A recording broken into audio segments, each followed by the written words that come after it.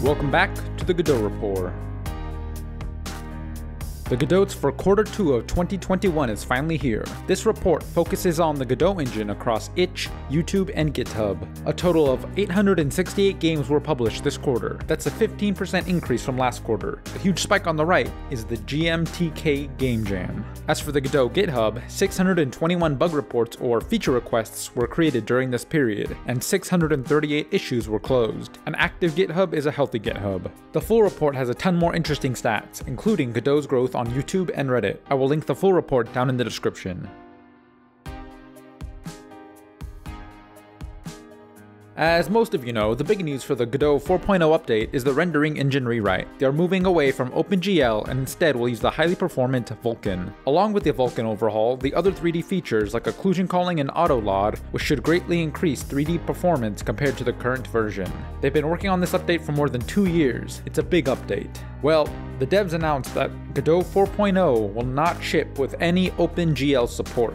That has been pushed back to version 4.1 at the earliest. Originally, the plan was for 4.0 to support Vulkan with the option of GLES 2 for older hardware. But as time has gone on, they have realized that GLES 3 is the better direction to take.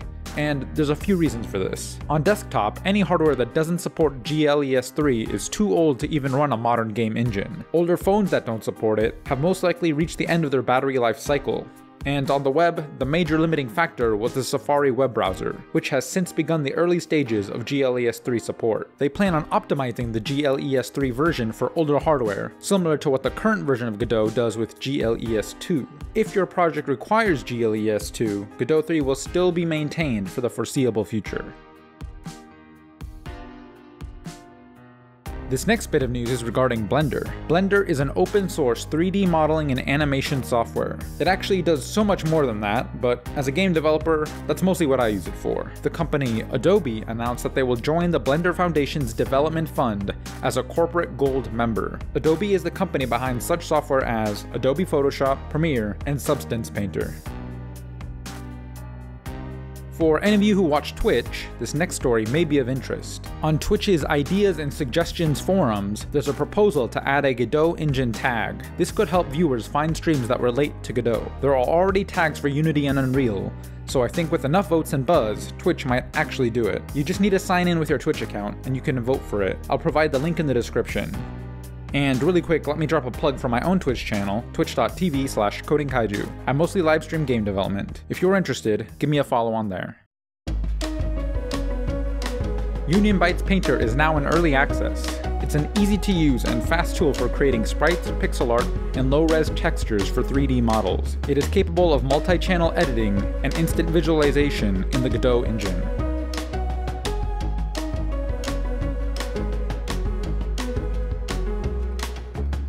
Zoomy is an add-on that displays zoom levels and mouse position within the canvas as icons and a status bar. Godot Card Game Framework provides a well-designed, statically typed, fully commented classes and scenes which you can plug into any potential card game to handle typical behavior expected from cards in a game in a polished manner.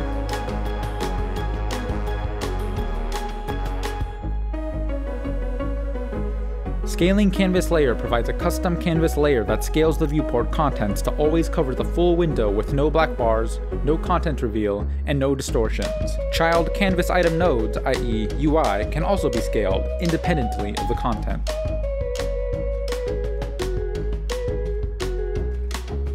In Funk Duck, play as a legendary funk artist, Ducky Wonder. Get the band back together and take revenge on the music corporation that did you dirty. Quack your way through 3 unique worlds with a total of 17 handcrafted, artisanal, grass-fed levels.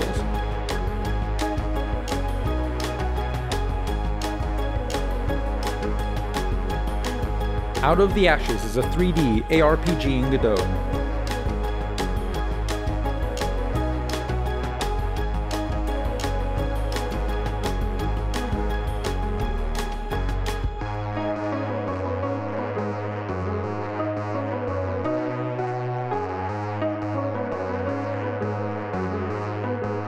Not actually a DOS game, takes the visuals of Rogue and other DOS/C64 classics and spices them up with modern game mechanics and approachability.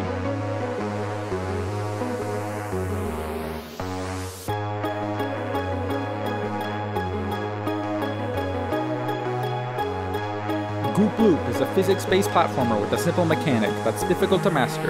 You jump and stick. Physics does the rest. Imagine a hamster ball, but with a giant booger, or something like that. There's also commentary to egg you on. It's a silly, fun, rage-inducing challenge.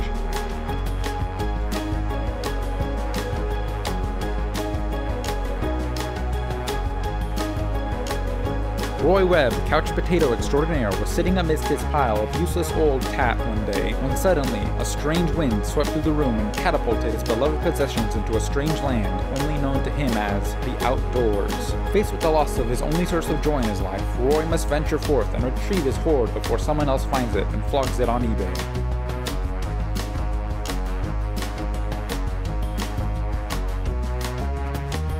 In a world without its colors, stories are told about a time when life was bright and radiant, when the sunlight was warm and nature was strong. While Iris is still young and the world has always been dull and faded, these stories inspire them to dream of a better future. Could these dreams be a sign of change? Join Iris as they adventure through the unknown in search of the 6 lost crystals to make the world colorful once again. A 3D platformer about seeing the world in a new way and making a change.